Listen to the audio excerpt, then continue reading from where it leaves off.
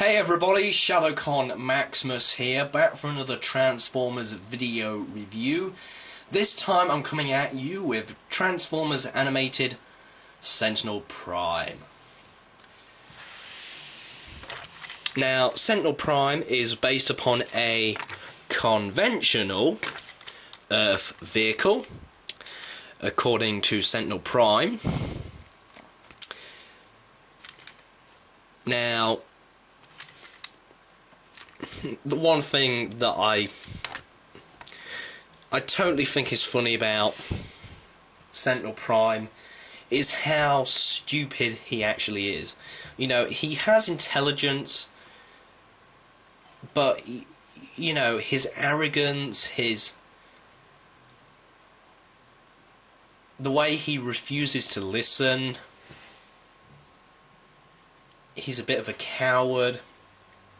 You know, it's amusing to think, you know, how the hell did he get in the Elite Guard forces of the Autobot ranks? I mean,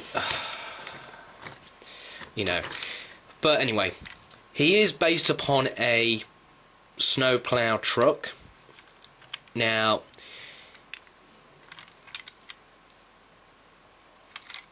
he thinks that a snowplow truck is a conventional vehicle. He scans some vehicles on Earth, and he says to Ultra Magnus that I've scanned some conventional Earth vehicles, so we won't draw attention to ourselves.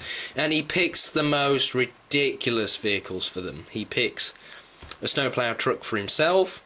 He picks a missile carrier for Ultra Magnus, and he picks like a super futuristic porch for Jazz. So, you know, Jazz has the futuristic porch, Sentinel Prime is the snowplow truck, and Ultra Magnus is the missile carrier truck. Very conventional, Sentinel Prime, very conventional. But anyway, Sentinel Prime's colour scheme is blue, orange, yellow, black.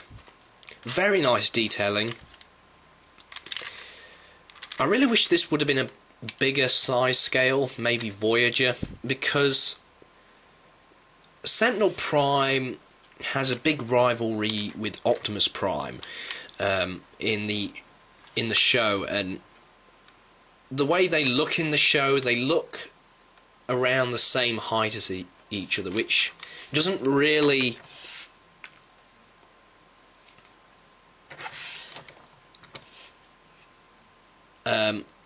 look as accurate with the toys. So I really wish that this was a Voyager class figure. That's all that I'm going to say.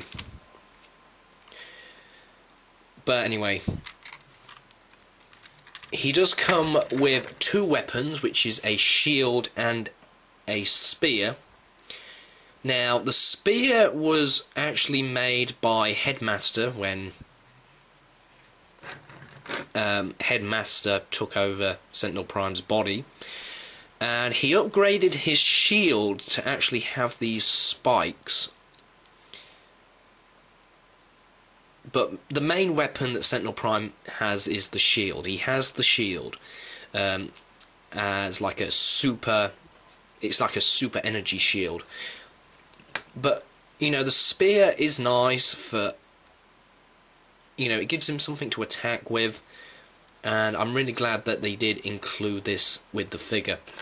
Now, you can attach these together to actually go on the top of Sentinel Prime, and, you know, it looks kind of odd. It looks like a very awkward umbrella on top of a snowplow truck. But anyway, let's get rid of that. And let's move on to the transformation.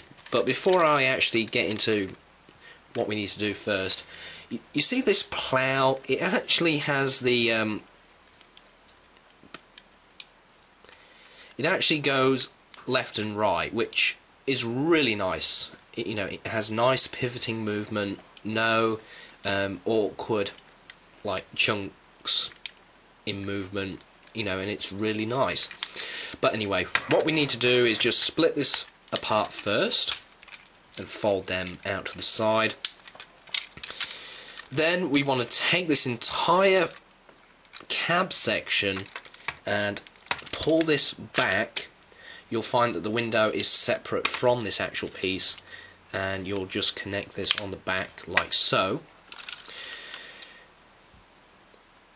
Then you want to detach the doors from the actual side of the vehicle like so, which can be a little bit difficult to do sometimes. There we go. And we just want to straighten out these legs here and just twist it round, and then you want to bring these arms up and peg them into the side of these wheels. You might have to rotate the wheels a bit just to get the clip in, because the clip is actually designed to go in the little holes at the side of the wheel,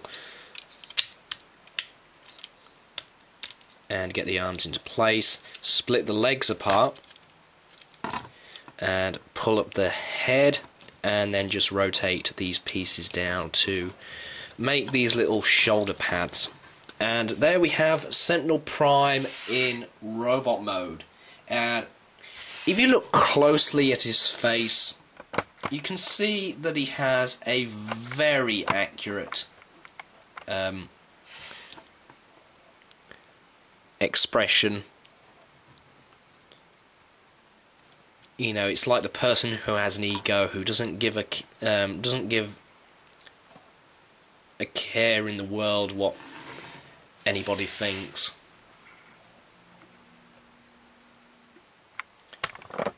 But it's kind of amusing on how this character was based on the Tick. This character was actually based upon the Tick in the face design, and it also looks a bit like Buzz Lightyear with the chin sticking out. And you know, I just think it's hilarious on how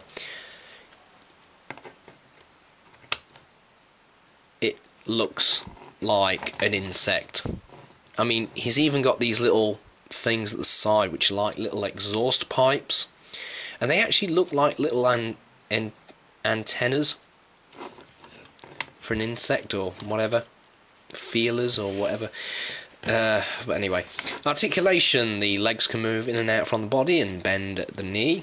Arms can move in and out from the body, bend at the elbow.